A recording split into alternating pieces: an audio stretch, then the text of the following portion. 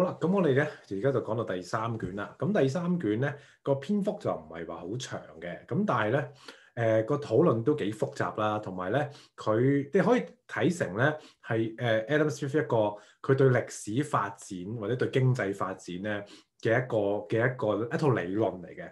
咁呢套理論咧都有少少事實支持嘅，不過咧其實入邊咧好多地方咧都可以話係一種可以話一種假説啦，或者一種猜想啦。所以其實後世咧都會將呢一種咁即係佢呢種嘅睇歷史嘅方法咧叫做猜想性嘅歷史啦，或者叫 conjectural history 啦。咁就嚟形容佢呢種咧比較特別嘅一種討論歷史發展嘅方法嘅。嗱，咁個題目叫咩咧？叫做 Of the different progress of opulence in different nations 啦。佢意思就係話咧，即係話解釋咧唔同國家之間咧佢點樣發展或者點樣去發達啦，嘅一啲唔同嘅軌跡嘅。嗱，咁第一章咧就係講嗰個 natural progress of opulence 啊。咁 natural progress 就意思就係話咧，其實正常嚟講，自然嚟講，如果冇政府一啲嘅阻撓啦，或者冇一啲意外又好啦，到底應該點發展嘅？咁呢一個咧就係一個可以話係一個benchmark 啦，即係一個標準啦。咁而之後講嘅咧就係講咧歐洲點解同呢一種自然嘅方法係唔同嘅。嗱，咁佢最開頭講咧就講乜嘅咧？佢就話咧即係呢個 subsistence 啊，呢個照顧自己需要呢樣嘢啦，即係譬如你有得食啦，你唔會餓死啦，你有地方住啦，你有衫着啦，呢啲係最基本嘅嘢啦。咁而你滿足咗呢啲咁嘅要求之後咧，你就會去下一樣嘢咯，就叫做咩？就叫做 convenience and luxury 啊，就話你會諗一啲可能你食嘢會食好啲啦，你住屋會住靚啲啦，你着衫會着好啲啦，你會諗一啲奢侈品咧，一係就奢侈品啦 luxury 啦，一係咧就叫做 convenience 啊。個意思即係話咧，你係諗一啲辦法咧去買啲嘢翻嚟咧，去方便你嘅生活，令你嘅生活就簡單啲啦。咁即係話咧，你先有呢個農業，因為農業就照顧你基本需要啦，然後先至有製造業嘅。即係話你呢啲咁嘅奢侈品啊，或者一啲科技發明嘅嘢啦。咁亦即係話咧，你係會發展咗嗰個城市先嘅，咁然後咧先至發展發展咗呢個鄉村先嘅，然後先至發展城市嘅。呢個就係一個自然嘅軌跡啦。根據翻呢個講法，嗱，咁佢就話咩咧？佢就話咧 ，that order of things which necessity and process in general do not in every particular country， 就係話咧唔係喺所有國家咧都有呢一種咁嘅次序出現嘅，就係先鄉村後城市嘅。不過咩？In every particular country promoted by the natural inclination of man， 就係話咧，喺每一個地方都好啦，就算佢有冇呢一個次序都好咧，人嘅傾向嘅天性咧，都係會促成咧呢一種嘅次序嘅出現，或者將個發展咧去推向呢一種次序嘅。咁乜嘢人性咧？咁其實咧第一種就講咩？係一個實際啲嘅考慮啦。佢就話咧如果你係一個資本家啦，好話咧，你就會覺得咧，喂，如果咧我啲投資咧係喺正我面前嘅，即係我係好清楚見到嘅。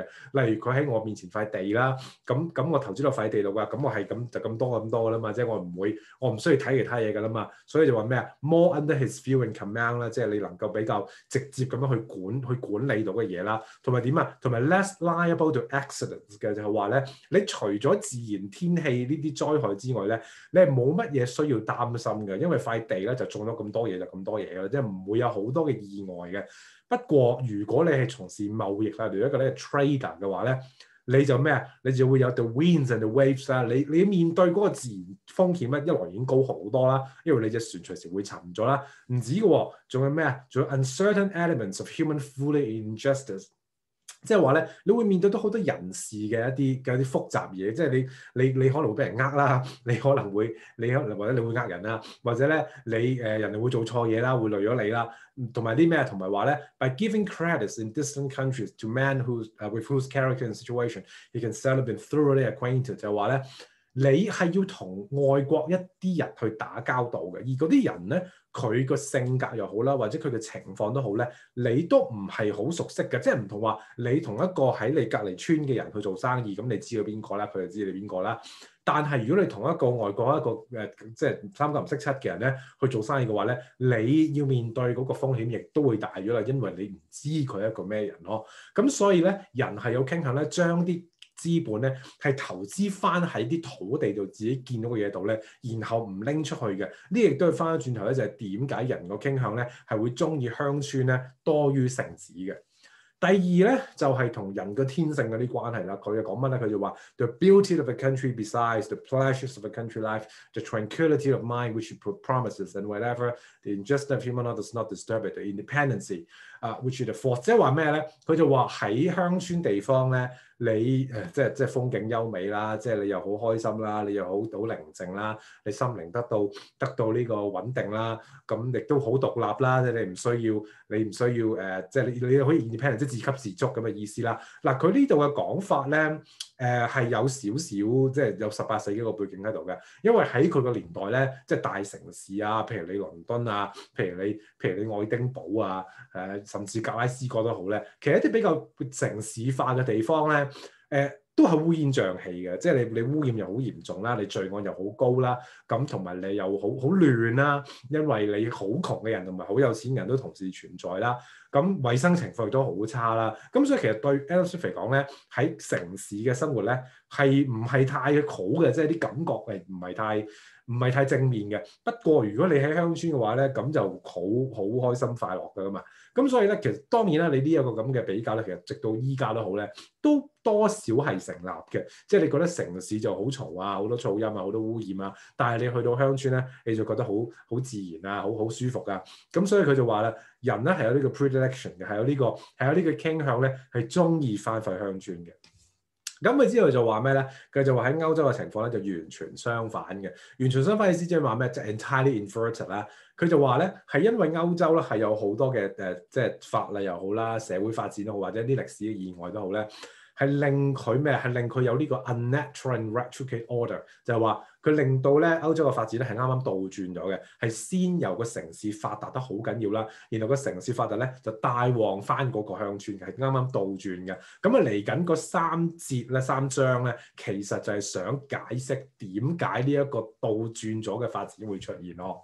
嗱，咁第2章咧，咁就個題目就好長啦，叫做 Of the Discouragement of Agriculture in the Ancient State of Europe out of the Fall of Roman Empire 咧，就話咧喺羅馬帝國衰亡咗之後咧，歐洲點解會發展出一套嘅傾向咧？就係唔鼓勵農業嘅，或者係窒礙咗農業嘅發展嘅。咁佢就提出咗一個即係法律或者社會規範嘅一個解釋啦。佢就講咩咧？佢就話咧有 the law of primogeniture 同埋 entails。嗱，the law of primogeniture 係咩嚟嘅咧？同咩叫 entails 咧？嗱，咁呢兩個咧都係一啲即係法律術語啦。咁其實佢想講就咩？佢就講話呢個 engrossing of uncultivated land， 即係話咧點解個歐洲嘅發展咧就係有少數人咧就霸咗好多土地嘅，而呢啲少數人咧未必咁有動機咧去發展呢啲土地，去改善呢啲土地個肥沃程度嘅。點解咧？就係因為呢兩個法例啦。咁呢個兩個係咩法例嚟嘅咧？咁佢喺本書度咧都解釋到唔少嘅。不過咧佢嘅解釋就唔係好易明啦。咁所以咧我就上網嚟揾一揾喎。咁揾啲咩咧？咁其實咧，如果大家早年咧有睇過一套嘅電視劇叫 Downton Abbey 咧，咁亦都咧會知道咧呢啲咁嘅概念咧喺嗰套劇裏邊咧係出現咗好多次啊。咁我冇睇啦，咁我所以咧就上網就揾一啲相關嘅資料啦。嗱，咁呢一個網頁咧，我純粹係想去抄咩咧？咁佢呢個網頁係關於 Jane Austen 嘅網頁啦。咁我唔知點解就講開呢個 Downton Abbey 啦，咁佢入邊咧就揾咗個律師咧去解釋呢兩個問題嘅，乜嘢叫做primogeniture， 乜嘢叫做 entails 啦。嗱，咁 primogeniture 咧其實就解決一個問題嘅，就解決 division 呢個問題嘅。division 即係咩啊？即係話佢係長子繼承啊，即係佢唔俾啲土地咧係分咗俾其他嘅後代咯，所以咧就集中喺一個嘅後代裏邊咯。呢個咧就防止 division 嘅出現啦。咁第二就咩咧？就係個 entails 啊。entails 係咩嚟嘅咧 ？entails 咧就係防止 dissipation 嘅。dissipation 即係咩意思？即係話譬如你可能個長子繼承咗啦，但係你就好唔生性啦，你值到錢啦，你爭人好多錢啦，咁你想賣地去還債啦。咁呢個 entails 呢個法例咧就係防止你將啲土地將你個家族嘅產業咧去變賣嘅。咁所以一個咧就防止 division 啦，一個就防止 dissipation 嘅。所以你翻轉頭咧，你見到咧就啱咯，因為佢呢度就話咧就話。嗰度 primogeniture 咧就 hinder them from being divided by succession 咯。咁而咧 entails 咧就係 prevent the broken into small parcels by alienation 咯。所以咧其實佢嘅意思都係一樣嘅，就係兩種嘅法例都好咧，都係令到個土地咧係高度集中嘅。嗱，咁土地高度集中，咁頭先講過啦，咁有咩唔好處咧？就係因為咁我咁大筆咁多土地啦，咁我都理唔到咁多㗎啦，咁我又唔需要靠去用晒呢啲土地去養自己啦，因為我可能其實我求其做下都夠㗎啦。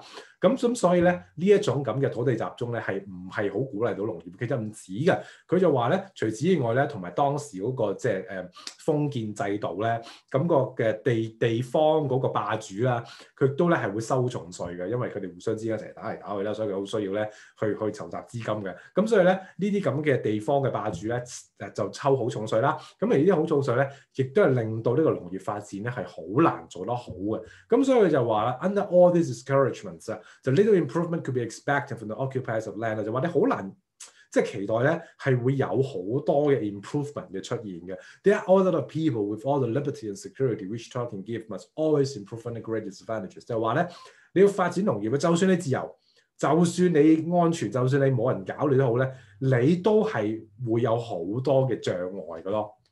咁唔止嘅，同埋咧佢就話咧歐洲嗰陣時咧即係呢個我諗係即係羅馬帝國衰亡之後一段好長嘅時間咧，都有好多嘅法例咧係防止即係或者阻住啲農業生產者咧去做嘢嘅。咁例如啲咩咧？例如佢就話 the general prohibition of the exportation of corn without a special license 就話咧你要出口糧食咧，即係農作物咧。係要經過好多關卡啦，你要申請啦，同埋你就算你有個 license 你都唔係話要出幾多係幾多嘅，因為好視乎個市況嘅，要保護翻自己嗰個國家噶嘛。同埋咩啊？同埋有好多 absurd laws again and gross regulations for stallers and by the privileges of fairs and markets。呢啲係講乜嘅咧？呢啲可以話咧就係防止嗰啲即係你農作物擁有者，譬如你種好農作物出嚟咧，你唔係話賣就賣嘅。你賣得太少又唔得，因為話你會儲埋啲糧，希望可以遲啲可以抬高價去賣啦。即係你囤積啦，話你。咁你又唔可以太平嘅咩？太平又會俾人話你係咪即係想即係打擊其他對手啊？即係總之你賣得太平好啦，賣得太貴又好啦，賣得太多太少好咧，你都會可能會面對好多法律嘅問題嘅。同埋咧，你唔係話賣就賣嘅，即係你要參與呢啲你要去市集度賣嘢咧，亦都係有好多嘅認證啦、嘅申請啦、嘅監管嘅。咁所以你作為一個農業生產者嚟講咧，你會發覺咧，你去到邊都好咧，都會面對重重嘅掣肘咧，係令到你咧即係好難做生意嘅。嗱，咁佢講完第二章之後咧，就跳到第三章啦。咁我好快講第三章，因為第四章就比較長少少啦，所以我哋話下一次先講嘅。咁第三章又講乜咧？就 Of the rise and progress of cities and towns and after the fall of Roman Empire， 就話咩咧？就話喺農業被窒礙嘅同時咧，城市啊，即係 urban area 咧，係有個好急速嘅發展。咁咧點解咧？嗱，咁其實咧佢就講咗個古仔，呢個就係少似嗰種所謂嘅猜想式嘅歷史嘅出現啦。佢就講咩咧？佢就話呢個 inhabitants of cities and boroughs consider as single individual 啦。咁佢就話咧喺城市住嘅人咧，咁佢好有錢㗎嘛，即係佢做貿易啦、做生意都好啦，佢好有錢嘅。咁佢就點咧？佢就要咁佢要諗下到底我點樣去防衛自己咯？因為咧我咁多人，我咁多錢咧，咁就實有人會候住我㗎嘛。所以會點啊？所以佢哋 entering into a league of mutual defence with the neighbours 就話咧。喺城市嘅人咧，佢係會聚埋一齊咧，希望可以抵抗呢個侵略嘅。咁乜嘢人會侵略佢咧？就係嗰班封建嘅土皇帝啦、山寨王啦。佢哋會點啊？佢哋會一來咧，佢哋係 despise the burghers， 即係佢係睇唔起啲城市人嘅，因為城市人你做商人咧，你做貿易咧，你係冇乜嗰啲名銜頭啊、名號噶嘛，你唔係貴族嚟噶嘛，你純粹揾錢叻啫嘛。但係嗰班 lord 啫，個個都有19個 title 噶嘛。咁如果你嗰班咁嘅人見到呢班商人咁有錢咧，佢就會妒忌你啦，就想搶你啲嘢噶啦嘛。咁所以點啊？所以咧，佢就話 the wealth of the burghers never failed to provoke the envy of the nation 咧，就令到佢哋好葡萄啦。咁葡萄會點啊 ？They plunder them upon every occasion without mercy or remorse， 就話成日咧都會搶佢哋嘢嘅。所以城市人咧係只要佢有錢咧，佢就會受到呢個暴力嘅威脅㗎啦。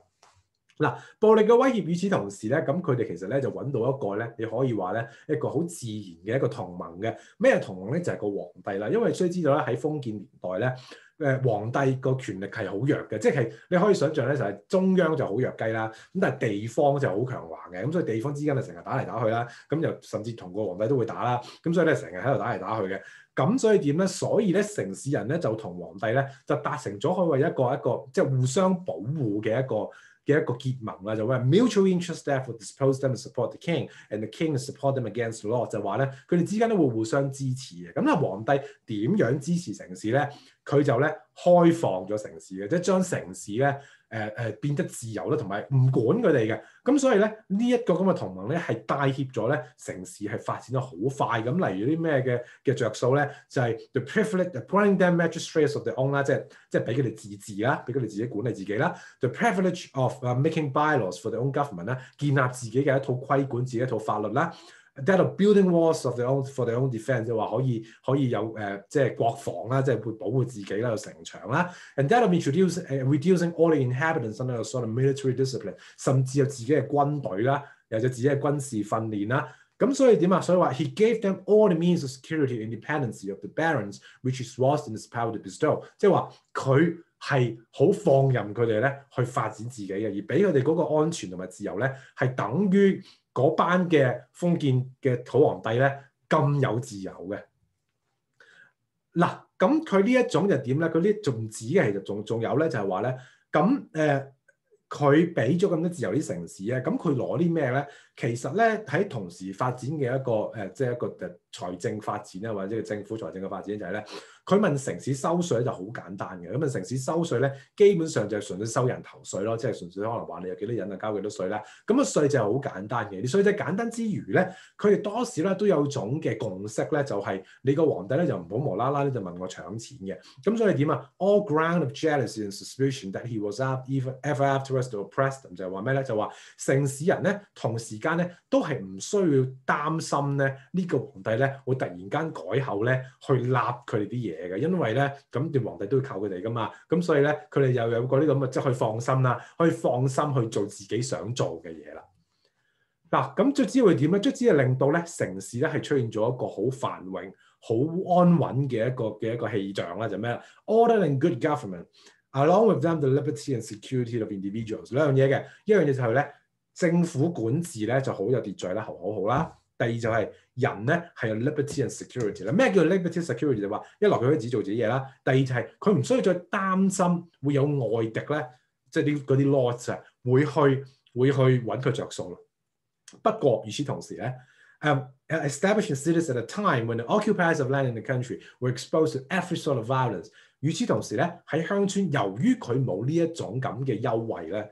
鄉村咧依然係有 every sort of violence 嘅，咁你 every sort of violence 咩意思？即係話咧，佢哋成日咧都係會俾嗰班 lords 去搶嘢嘅，因為佢哋好恰啊嘛。咁佢點咧？咁其實有好多破壞嘅，例如咩 ？But men in this defensive state naturally content themselves with the necessary subsistence because to acquire more may only tempt the injustice of the oppressor。即係話咧，你呢鄉村嘅人如果做得成功咧，你就反而會擔心嘅，因為你擔心會俾人搶錢咯。所以咧，你會令到你咧去發達啦，去上進嗰個動機咧係低咗好多嘅。不過城市就唔需要擔心呢樣嘢啦。Now, that industry, therefore, which aims at something more than necessary subsistence, were established in the city long before it was commonly practiced by the occupiers of land in the country。就話咩啊？就話鄉村嘅人咧夠用就算嘅啦，佢餓唔死就算嘅啦，因為我開心啲咧，或者我奢侈啲咧，我就大鑊噶啦。不過城市嘅人咧，反而可以超越呢一種 subsistence 嘅水平咯，然後去追尋呢個奢華嘅生活咯，因為佢哋有呢種安全啊嘛。咁所以城市嘅發展咧係前咗鄉村一步先嘅。咁同埋咧，佢就話咧唔止嘅，同埋咧其實鄉村同城市之間都互相有啲關係嘅。例如咩咧？例如話，如果你係一個做得好好嘅農業者咧，佢就會點啊？佢就會 conceal it with great care from his master， 即係話咧。你就算有任何嘅資產啦，你賺到錢啦，你揾到好多啦，你都想擺埋嘅，甚至點啊？甚至 running away to a town， 甚至你想逃走去城市咧，去尋找你嘅安全咧，唔好俾人搶錢嘅，所以會點啊？佢哋會 took refuge in cities 啦，就話喺度會匿喺城市度咧，希望可以發達咯。因為如果你發達嘅話，你就唔應該留喺鄉村嘅，你應該要衝去城市咯。同埋唔止嘅，咁其實之後咧，咁點解個城市係可以發展得咁好咧？然後呢個鄉村又唔係真係好發達啦，因為你會諗啊，你會話喂，如果個城市咁發達嘅話咧，咁你點都要同個鄉村買嘢噶嘛。咁但係問題我哋要記得喎，如果個城市佢係好近岸啦，譬如話佢近嘅 sea coast 啊，近嘅 navigable river 咧 ，are not necessarily confined and derived from the country and the neighborhood。佢唔一定要同最黐住自己嗰個鄉村咧去買嘢嘅，因為佢有貿易噶嘛。所以咁啊點啊？所以佢話 A city may in this manner grow up to great wealth and splendor, while not only the country and its neighborhood, but all those to which he traded were in poverty and renters。即係話佢買嘢唔一定要從佢隔離嗰個鄉村買，佢可以同全世界所有鄉村買。咁而全世界所有鄉村咧都可以好窮嘅，唯獨呢個城市咧係好有錢咯。所以點解呢個城市有錢咧，同鄉村好窮咧係可以同時發生？因為城市唔一定要同佢隔離嗰個鄉村咧去做生意咯。咁同埋咧，亦都啦係話咧，鄉村咧其實亦都促進咗呢個城市發展嘅。點解咧？佢呢度就話啦，如果你有一個譬如即係 inland country， 即係你一個即係內陸城市咧，咁你農業發展得幾好都好咧，你都運唔到出去嘅，因為你農業啲嘢好平啊嘛。咁你如果你運費咁高咧，你唔值噶嘛。咁所以咧，你就算有幾多 surplus 都好咧，你都唔得嘅。不過如果你個農業發展得好，你好多 surplus 嘅話，即係證明你啲食物好平啦。你食物好平嘅話，就會吸引到一啲人嚟住嘅。咁嗰啲人可以係咩？嗰啲人可以係 workman 啦，可以 workman 即係話佢哋係從事一啲製造業嘅東西啦。咁佢哋就會聚埋喺呢啲鄉村附近咧，因為啲嘢平啊嘛。咁佢哋會點啊？佢哋就開始咧就 work up the materials of manufacture which the land produces and exchange for the finished work and what is the same thing the price of it for more materials and provision。就係話佢其實係鼓勵咗工業嘅出現嘅。因為你喺嗰度生活指數咁低咧，咁我就方便啲工業發展啦。因為啲養啲工人唔使咁貴啊嘛，咁同埋佢哋都可以好平咁樣揾到好多原材料啊嘛。嗱，如是者會點咧？如是者咧就係話咧，佢係會帶動咗呢個城市嘅發展嘅，即係呢個鄉村發展得成功咧，係會帶即係佢啲嘢平啊，係會帶動咗城市發展嘅。